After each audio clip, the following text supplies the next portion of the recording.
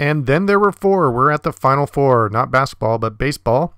We have the ALCS Tampa Bay facing Houston tomorrow, Monday on the 11th, and then the NLCS LA against Atlanta starting on the 12th, Tuesday. Super excited. So today we're going to break down the ALCS. We're going to break down Houston versus the Rays. We're going to go over how they got here, some numbers, pitching and hitting, predictions, and keys to the series. Now, the series will start again Monday the 11th. It will be played 7-game series in San Diego, California. Beautiful venue. And we're going to start off with Houston. Let's look how they got here. Now, they 7-hit Minnesota Twins over a 2-game series, which shocked a lot of people. I mean, how do you do that? And then they moved on against the A's. Now, the A's are not a good hitting team, so keep that in mind, but they're a great pitching team. And the key you'll notice here, it wasn't really pitching for Houston. It was their hitting, and it was actually clutch bullpen. But their pitching, if you look at it, they gave up 9 runs. They gave up 5 runs, 6 runs. So let's break down the box score. This is game 1. Now, the first game against Minnesota, they threw 2 starters at them, Greinke and Valdez. It's a 3-game series. They're throwing everything they could at Minnesota. Then the second game, look at their bullpen. 4 2/3, Raleigh, Javier, and Presley. 1-hit ball. You're going to recognize those names throughout the series. Then game 1 against Oakland. Look at the bullpen again. That's 5 innings, no hit ball. McCullers only went 4. So you're going to, again, recognize these names right here. Paredes, Javier, Presley, they continue to be the strength of the bullpen. Game 2, Valdez pitched a great game. And again, same relievers popping in there, closing out the game. 2 innings, 1 hit ball. And then this is a game they lost. Game 3 against Oakland.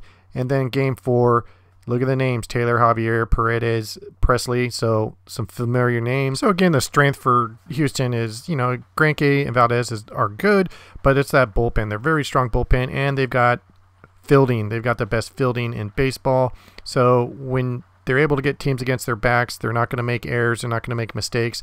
It gives their offense a chance to put up some points. And it's very interesting because throughout the series, Houston is ranked 9th for their ERA, but for hitting, they're a lot better, and we'll go into those hitting stats in just a moment. Now let's break down the Tampa Bay Rays and how they got here. Their schedule. They faced Toronto in a 3-game series, and really Toronto had no chance. Going up against Snell, Glasnow, and Morton in a 3-game series, this is pretty much what you expected. They just walked over Toronto. Now with New York, this was the best series of 2020 playoffs in my opinion.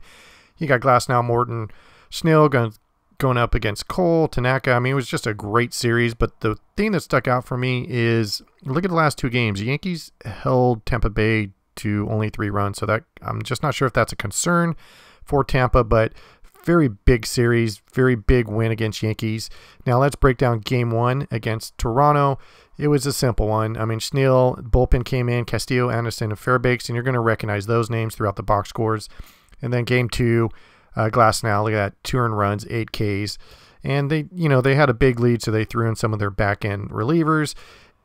Now, game 1 against the Yankees, Snell had a bad outing, and then Curtis just imploded against the Yankees, and they blew it up on him. Then game 2, they bounced back with Glasnow. Look at that, 10 Ks. And then these 3 names were really solid throughout the playoffs so far. Castillo, Anderson, and Fairbanks. You're going to see them a lot. Game 3, they won again with Morton with a solid outing. They brought in Curtis, brought in the rest of the bullpen, did a great job in, 4 innings pitch, 1 earned run. And then game 4 that they lost against the Yankees just hit them the whole time. Yarbrough actually pitched pretty good, 5 innings pitched, 2 earned runs. And then the game 5, look at that bullpen, Anderson, Fairbanks, and Castillo. Again, 6 2/3 inning, 1 earned run, solid. So for the Rays, we all know about their pitching of Glasnow, Morton, and Snell, and their bullpen is incredible. If these guys get a lead, they're going to be very difficult to face, and the Yankees saw that. Now, moving ahead to the series against Houston, that's going to be very interesting because Houston was able to hit Oakland, which is a fantastic pitching staff. So let's look at their offense real quick and get a little snippet of what both teams have done during the playoffs. Now let's take a look at Houston. Look at these numbers. They are an offensive juggernaut thus far in 2020 during the playoffs. Number 1 batting average, ranked 2nd in runs, on base percentage, and OPS. And you're wondering, how the hell is this the same team from regular season? Remember, this is the same core team that's been together for a long time. Altuve, Correa, Springer, Bregman, all these guys have been playing a while. They know how to hit. Even, I know what you're thinking, well, they cheated. They didn't cheat the whole time. This is still a very tough team to pitch against. And the way I look at Houston is like piranha in water.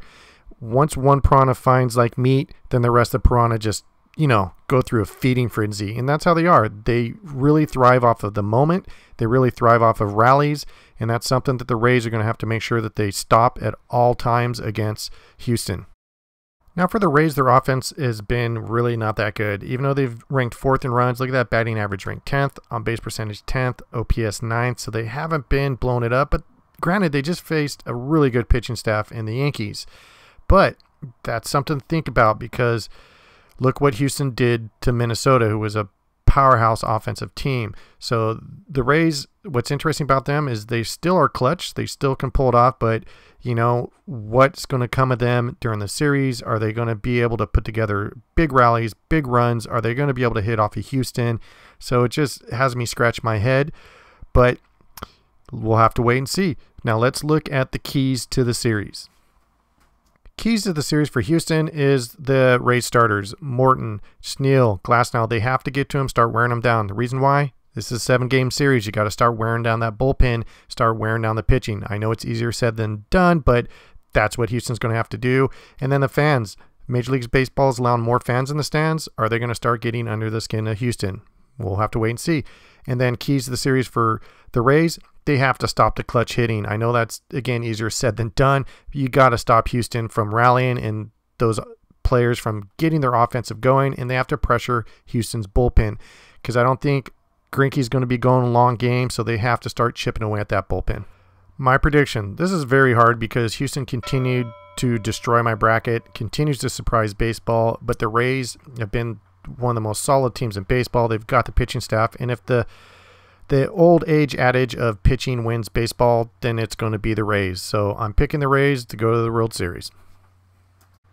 Thank you again for watching Baseball News Club. Please subscribe, please tell your friends, and follow us on Instagram. Have a great day.